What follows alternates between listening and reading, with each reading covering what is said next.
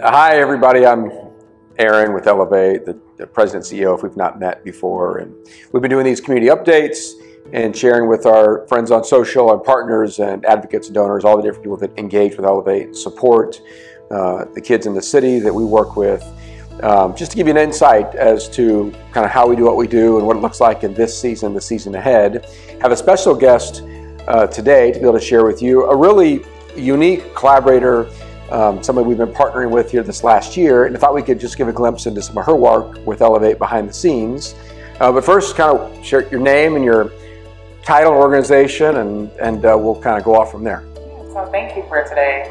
Hello, my name is Dr. Kourtney Byrd. I am a research scientist and consultant at BrooksByrd and Company, and it's been an honor and privilege to work alongside Elevate to do some community-based research. So yeah, thank you for today.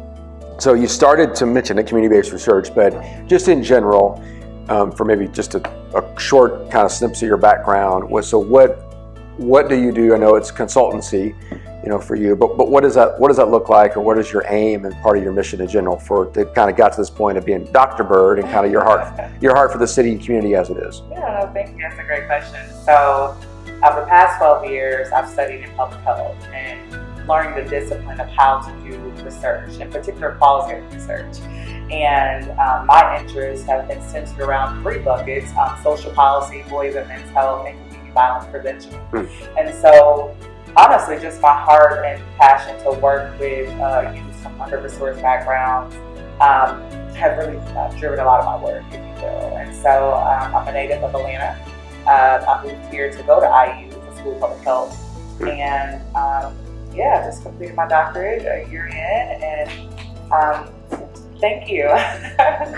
And since I've been in the state of Indiana, I had a chance to conduct over 100 interviews in Monroe County, Lake County, as well as Marion County. And so I think one of the biggest things I've learned as a qualitative researcher is just practicing the craft of research. And how do you do it? By just doing it over and over again with different community partners. So yeah, that's a little bit about me. So one of the reasons why I wanted to have this conversation with Dr. Byrd and just share a little bit of the glimpse of the project that she's taken on with Elevate the last year, that will continue on as well, is that often for our partners and donors, you see videos and picture updates and meet staff, and they see the front end of that, right? Yeah. They see graduation rates and the number of students that we're serving. And people often don't understand the level, just behind the scenes work, what it takes to support all what we call long-term life-changing work, and the metrics and impact that we take pride in, that we are always aiming at to achieving, in all seasons. And this was a quote-unquote unique project, but it was kind of true. As you even described your three buckets, I thought, yep, that's why we ended up talking, and we share a lot of the same heart, for those things in the organization. But maybe describe a little bit kind of what your work recently was, like what started this, what was this first project, and then what's going to continue on in whatever shape and form that it does. But what was that? Yeah, great question. So this project was able to gather and listen to the voices of students and teacher mentors to understand their perception of the Elevate program and what the true impact that Elevate is having on students grades 8 through 12, as well as alumni. And so being able to hear their voices in real time, them speak to how Elevate is helping them prepare for college and career readiness, and what are they doing, how Elevate makes them feel in the classroom, and helping them find their identity or learn how to thrive in their environment or to succeed in their courses. So honestly, this project, we interviewed students, current Elevate students, as well as alumni, as well as teacher mentors. And so hearing ways that I think Elevate is doing well, regarding college and career readiness, as well as why students want Elevate in the classroom, why it's necessary for Elevate to continue to be a partner at the table, if you will. And so simple things such as the findings from the data was able to speak to students know that they can walk into an Elevate classroom and feel seen, heard, and loved. Whether they're going to the classroom for a snack or just to get a good morning. One student mentioned how just every day they know that they'll be seen in that classroom, being able to say a simple hello. And so I think just hearing the narratives from the students and with the things that they were able to identify was very powerful. And just for me as that research scientist external to your organization, just lets me know that Elevate is not just talking the talk, but you're actually walking it out and you're fulfilling your mission and meeting the needs of your students in this community. So obviously took it a lot of interviews and it was an extensive project, even though it was small comparative to bigger ones, but it was still pretty extensive, you know, for us anyway. Did you observe any concern just in general about youth in the city? It may not be per se related to Elevate as an organization as much as, but you observed a lot as a third party observer and somebody that was outsider coming in for them. That unpacked a lot. What stood out to you as concerns that our city should be concerned about that maybe we've talked about or not? What came to mind? Some of the concerns that students were able to identify was the fear of not being able to afford college. Because in the current circumstances, based on where they're living or how they're living, college just seems so far away. Like, hey, I can't afford it, or am I good enough to go, or do I have the grades to go, or naming the financial aspect of schools just seemed very intimidating to students. They named it like, can I even afford to go to college? Well, so with that being said, some of them just chose not to think about college, whereas some students said, well, hey, being in Elevate has exposed me that there are resources available for them to go to college, and so the college visits or the tours. And so I'm trying to give you both perspectives. I've heard from different students that the way they framed it, them maybe not having individuals in their family who've gone to school. So just knowing that they can be exposed to different events, if you will. So some other things we heard about,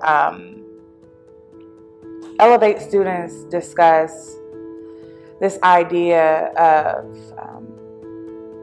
being taught something, information within Elevate, but then how other teachers are not reinforcing it.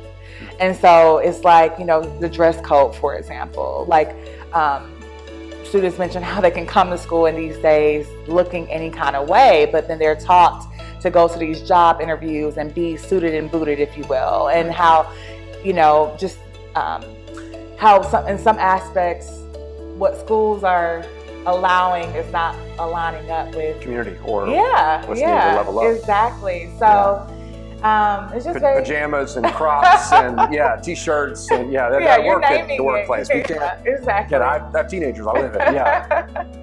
So No, that's good. So one thing is thinking about communities. Is there anything that, I mean, all that's certainly relevant, but is there anything that you heard or that you see in other work, you heard in your interviews here as we kind of continue this process along? What should community members, whether business owners or whether in government or nonprofit or business or whatnot, is there a takeaway that that they can tap in this way? They can be an advocate in this way that helps. Anything come to mind?